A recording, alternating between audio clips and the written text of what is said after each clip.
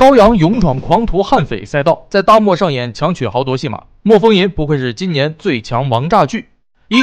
莫风吟本来是冲着方逸伦去的，结果却被一个糙汉狂徒给迷住了。高阳在里边饰演的若问，性格洒脱、狂野、随心所欲，妥妥就是一个大漠悍匪。尤其是他策马奔腾在广漠的大漠中，那飞扬的衣襟、坚定的眼神、一举一动，都将他的不羁和狂野展现得一览无余。既有着鲜衣怒马的少年气质，又充满着浓浓的性张力。因为一个意外，劫富了发教，与厄纳契和亲公主格辛薇产生了一段爱恨纠葛。两人之间那种充满张力的对手戏，一个狂放不羁，一个英姿飒爽，打破了传统情感模式，上演了一段性张力满满的成年人开倍速的爱情。两人在这片大漠上上演了一段又一段刺激的激情戏码，充满着原始的激情和野性，简直让观众直呼过瘾。我们古装赛道也是卷起来了呀，都有属于自己的三折叠了。这是第一次看见这么颠又这么野性十足的画面啊！果然，高阳不愧是悍匪，背后方逸伦的刀都架到脖子上了，这边脑子里还想着如何风花雪月呢。这把子大漠极致的热情奔放与美玉交织，真是把观众拿捏得死死的呀。对于女主黄北霜，她是绝美公主与狂徒糙汉的强取豪夺；对于格辛薇，她是野痞悍匪与彪悍公主的极限拉扯。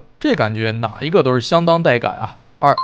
说起高阳的演艺生涯，可真是一波三折。高阳1991年出生于河北省唐山市的一个戏剧之家里，他的姥爷是评剧艺术家，精通二胡、舞等各种乐器，每天早上也都会坚持吊嗓子。就连家里的各种录音机、电视机里也都经常播放着戏曲。在这样的家庭氛围成长下，高阳耳濡目染，也对此产生了极大的兴趣。高阳小学成绩十分优异，一直名列前茅。但到了中学，因为父母工作的原因，一家被迫到新的城市生活，突然换到一个新的环境，导致高阳的学习一时跟不上。再加上当时正处叛逆期，高阳便将注意力转移到了看电影上。渐渐的，心中想要成为演员的梦想更加坚定。于是他报名了专业的训练，在他的刻苦努力下，最终以台词第1名的成绩考进了中央戏剧学院。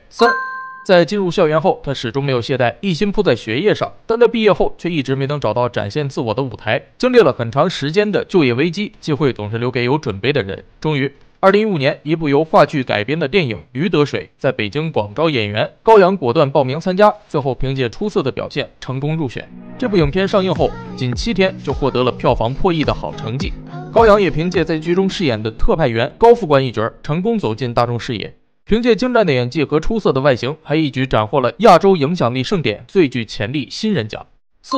随后高阳便不断活跃在影视圈中，他是《烈火如歌》中亦正亦邪的刀无痕，是《空降利刃》里铁骨铮铮的苏子晋，是《北漂爱情故事》里虽然家境普通但不甘平庸的白领吴宇超，是《一飞难求》里敢爱敢恨的热布哈迪，是《猎手》里儒雅聪慧的王大兴等等各种角色，他都演绎得相当到位。虽然出演的角色不算太多，但总能凭借精彩的表演给人留下深刻的印象。如今有勇闯狂徒赛道，化身沙漠悍匪，相信他可以在这部剧一展雄姿。